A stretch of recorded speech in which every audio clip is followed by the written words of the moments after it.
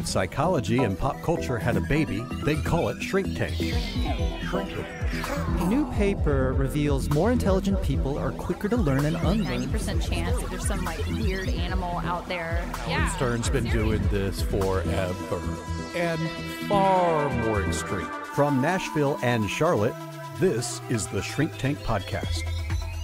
Welcome, everybody. If you're joining us for the first time, a very special welcome to you. And if you're coming back for more, thanks so much for joining us. I'm Dave Verhagen here in Nashville. We have a great show for you. Our trending topic today is Michael B. Jordan.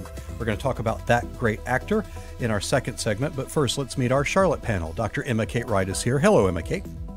Howdy, Dave. Since we're going to talk about Michael B. Jordan in the next segment, I wanted to ask you if there's a current young actor or actress you think is absolutely awesome, that you see big things for. You see either big stardom or Oscars or anything like that in his or her future.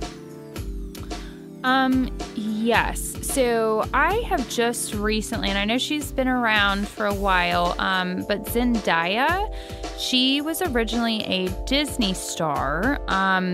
And the first thing I remember seeing her in was the recent Spider-Man, where she played Mary Jane. And I thought she did a great job. And then she was incredible in The Greatest Showman. And I remember there was some controversy a while ago with E! News, where they have that Fashion Police show. And somebody made a really kind of bigoted comment about her dreadlocks maybe smelling like weed or patchouli. And she was young, and she handled that so gracefully. And I just think she seems so immensely talented that she's going to show up in more things, and she's probably going to be a massive star. All right. Yeah, I could see big stardom for her. She definitely is very talented. She's got a good stage presence or screen presence. So I'm with you on that one. Well, Dr. Frank Gaskell's with us. And Frank, how are you, first of all? I'm doing good. You hanging in there? I'm doing well. You're doing shall well. I say? All right. Very good. Now, Frank, I know one of the things that is true of you is that you never remember anyone's name. You don't know anyone. Right. And this... Right. I know the character, but not the actor. Right. So, and I'm saying, like, even in your real life, you don't know any human's name. Yes. Everybody's, hey, buddy, hey, dude. Right. So Right. I'm going to ask you this question knowing that the chance of you knowing someone's actual name is low.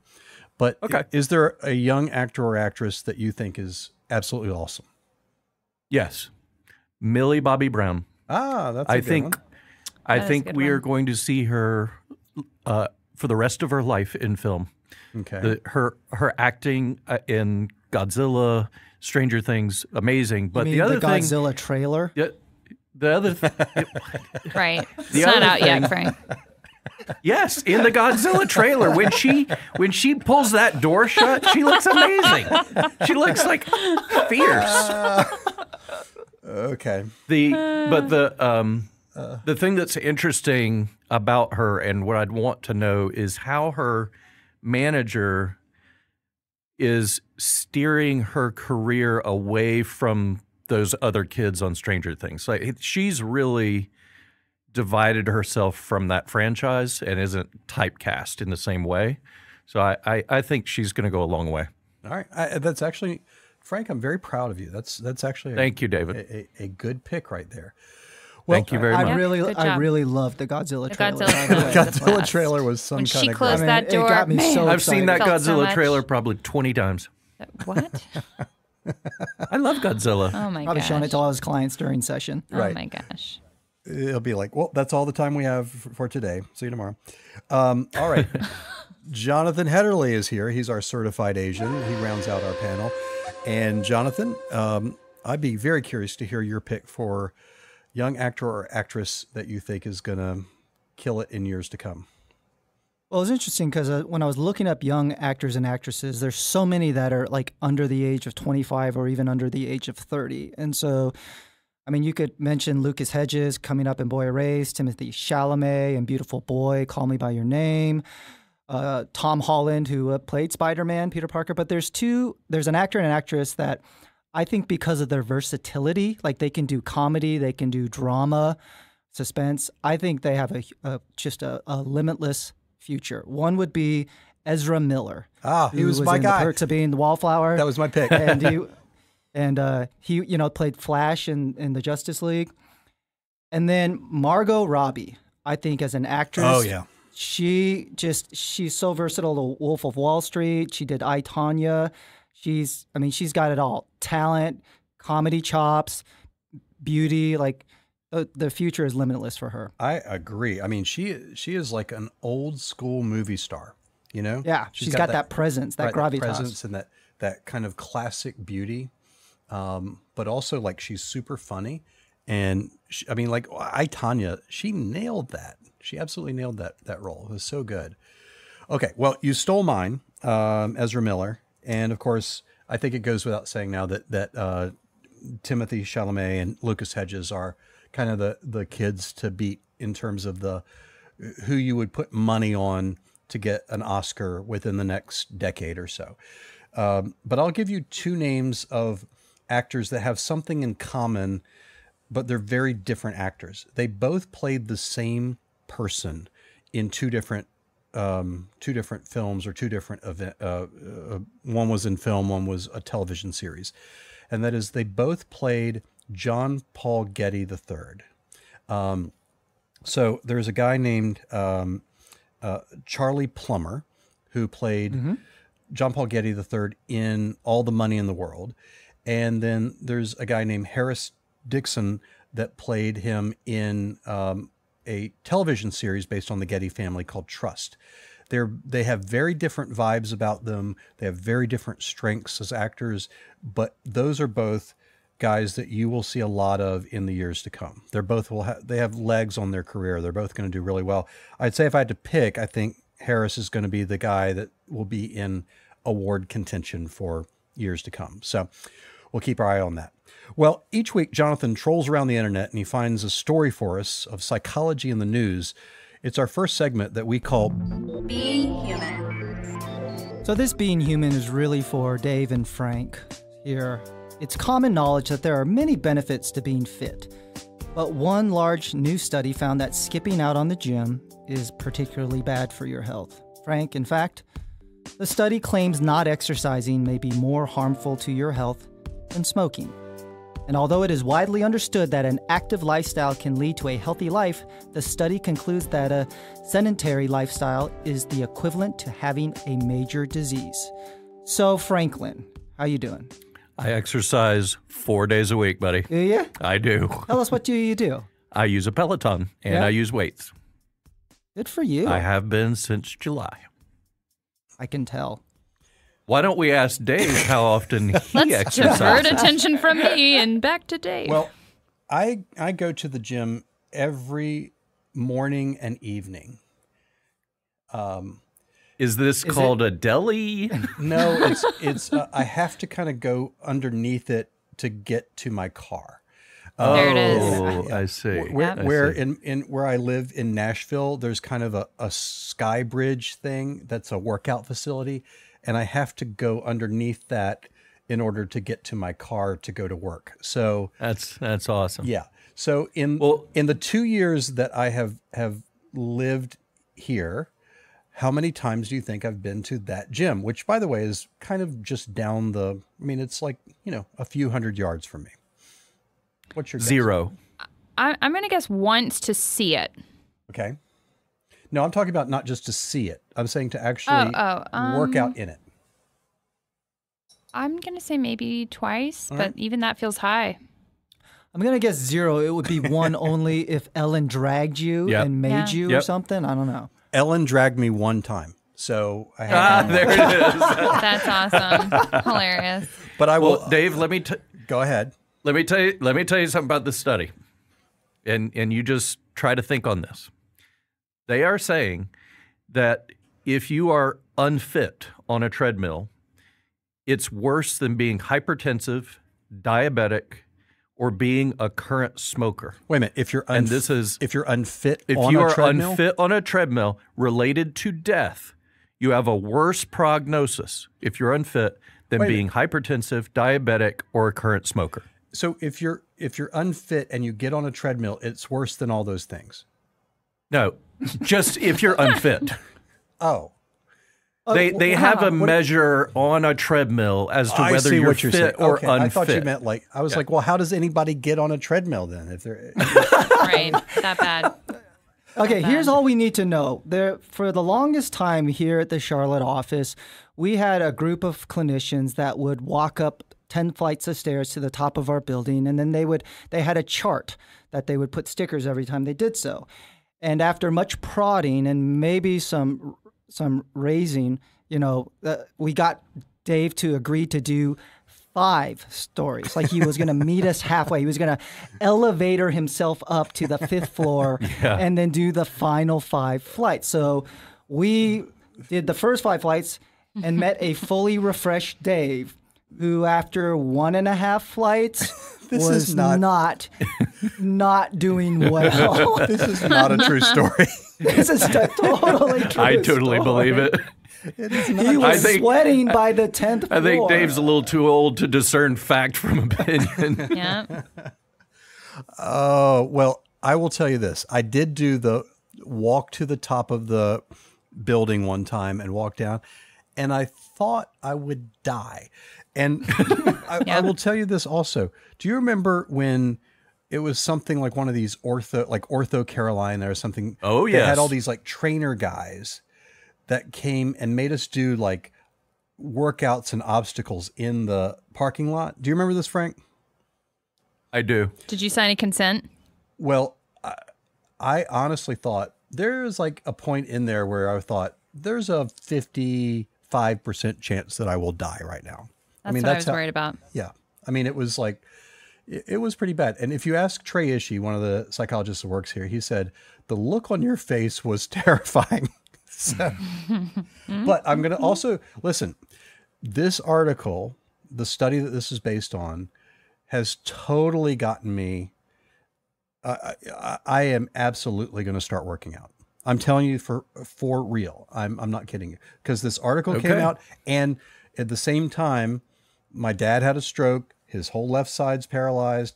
He's in the rehab thing. I'm like, I got to start doing something. The way my brother's been coping with his stroke, my dad's stroke, has been going to the gym like every single day. He can, at 50 years old, my brother can bench press 215 pounds.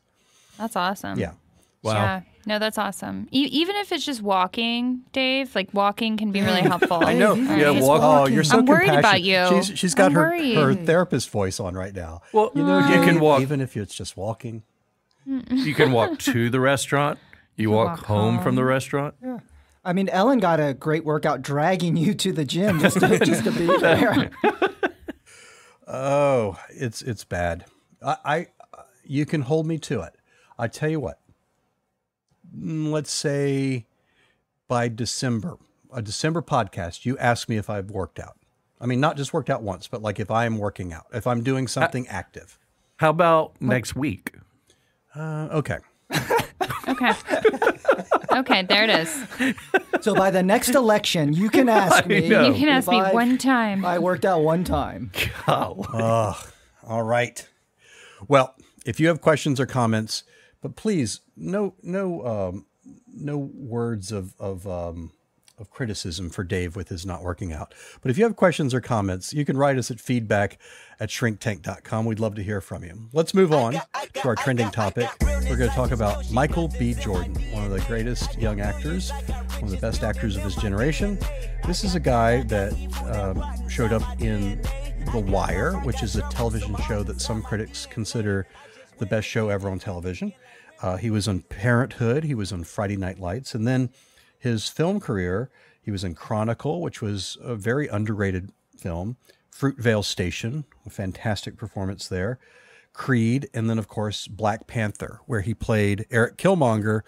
And I would consider, along with some other people, Eric Killmonger to be the best villain in the Marvel canon. So a guy who has a early career that's loaded already. He already has 45 film credits or film and television credits.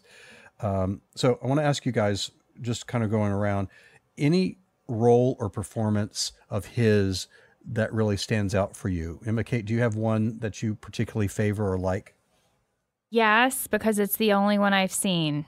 and that was Black Panther. But genuinely, I mean, and I mean this honestly, he was awesome as Killmonger because there was a little part of me in that movie where I empathized with him, even though he was the villain. I was like, this is kind of not his fault, but it is. And I mean, he did a great job. How about you, Frank? Any of those roles? Yeah, I thought he was great in that Black Panther movie. It's pretty awesome. Yeah. Oh boy. Thought he There kind you of go. nailed it as Black Panther. I want to ask you an honest question before we go on with the rest of this podcast. When I said Michael B. Jordan at the top of the podcast, did you know who that was? I did because I prepared. But before I prepared, I thought, is that Michael Jordan's son? Does he, like, I haven't heard of him. So, yeah. I don't know actors. You know that. But let me ask you this. I know who Killmonger is. Did you see Black Panther? I did. Okay. Okay. And did you I like liked it? Did you like it? I went into it not wanting to like it because I'm tired of superheroes, and I came out thinking, okay, that was a pretty good movie. I gave it like a B+. Frank's opinion is now, I mean, worth nothing after the last week where he saw the play Hamilton and didn't like it. Like, there's no person. I thought he was in Hamilton. There's no human in Oh the my world God. that doesn't like Hamilton. So I didn't say I didn't like it. I thought it was fine. You said you it's didn't a get it. musical. Fine. you're like, why do people cry in the movie? I don't get that. All right, we'll talk. That's another one. We'll talk about that later. Jonathan, any role that you particularly like of Michael B. Jordan's? I mean, really all the performances that he's known for, I think he is able to add layers and sort of conflict with the character. Like, I don't think without him being in Fruitville Station and his collaboration with the director Ryan Coogler, he would have been able to pull off such a sympathetic and complex character like Eric Killmonger, which really, like you said, it's the best villain. It makes you care about things, and it feels like there's actual stakes versus most of the Marvel films now. It's like, how cool are they going to have these action sequences and the new trinkets? But it feels very shallow in terms of like what's really at stake, because it's always the whole universe and somehow they avert the crisis. Whereas this one was, I think, a little bit smaller in scale. Yeah, I think we're agreeing that this is a particularly strong actor. And for those of you who, I guess I'm not counting Frank because I don't think you know much of his work, but what is it about him, do you think, that makes him especially good? Like, why is this a guy that you would know? Kind of at the top of the hour, we were saying these are actors or actresses that we know have legs as a career. There's something about them. What is it about this guy? Okay, here's what I got. He's a Renaissance man. He's a triple threat. He wrote an Hamilton-esque play. It looks younger than he really is, so he's got a lot of experience. He's kind of like, who's the guy that did This Is America? What's that guy's name? Childish Gambino? Yeah, he's kind of like Childish Gambino to me. That he's got so much maneuvering room in terms of his art form that whatever he touches is going to be amazing. Mm-hmm. Is it just because, he's been objectified and shirtless a lot in Creed? No. Okay. I read up on this guy. Oh. How many grandchildren and great-grandchildren does his grandmother have? I don't know. I don't know. 115. No. Yes. Fact, not opinion. Not opinion. It's my opinion they have 115 grandchildren. It's my opinion of that. It's my opinion. And he's also not he's not looking for the spotlight. The only reason we know who his girlfriend is because the girlfriend's grandmother blabbed about it. Yeah, that is true. These are I mean, interesting facts. there is something about that, though, that he's a guy that's more committed to the craft of acting than his personal brand or platform. I agree with that. Mm-hmm.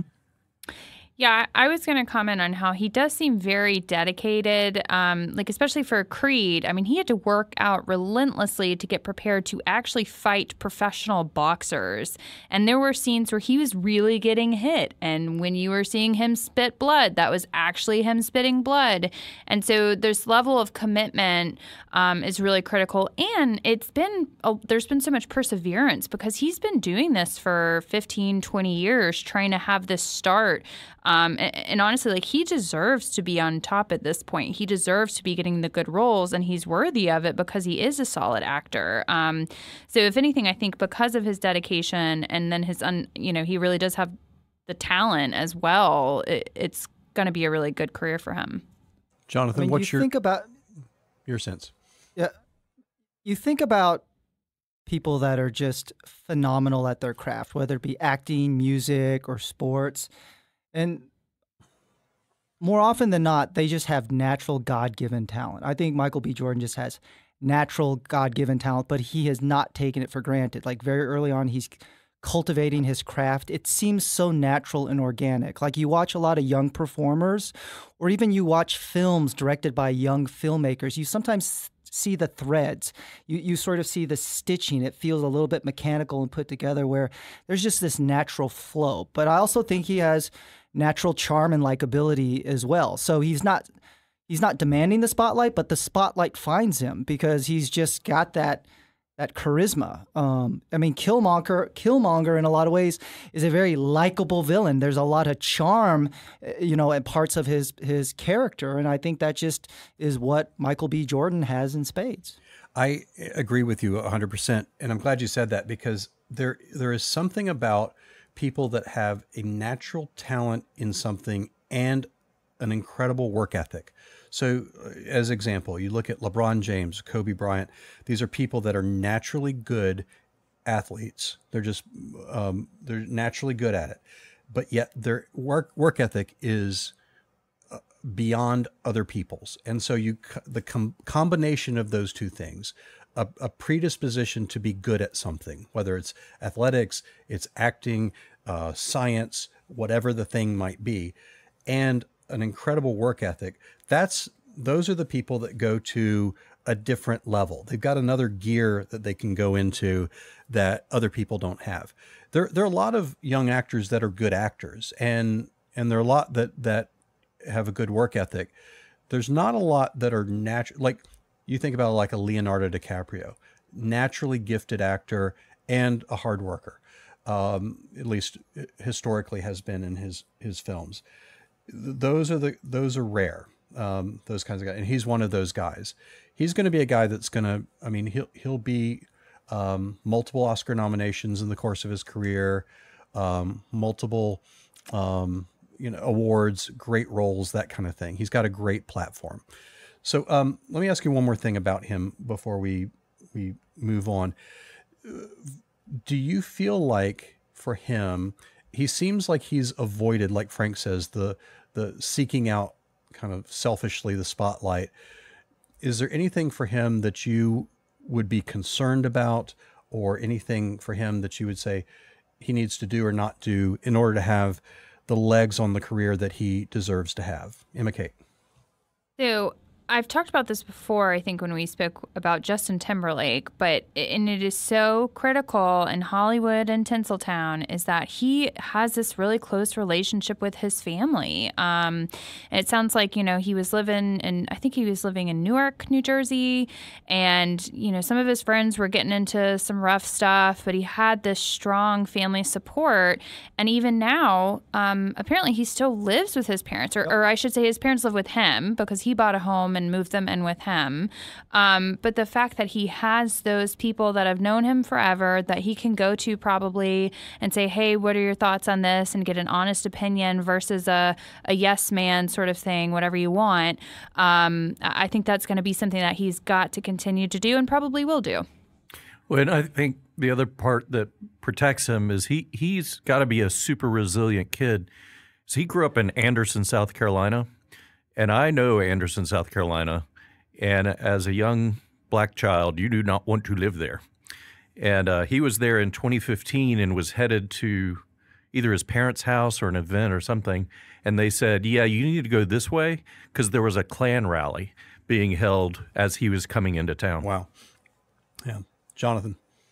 Yeah, he does seem to have really strong family roots. His parents are still married. He has other siblings that are pretty successful in their own right. So the kind of the environment that not only that he was raised in, but that he currently operates in seems very healthy and grounded.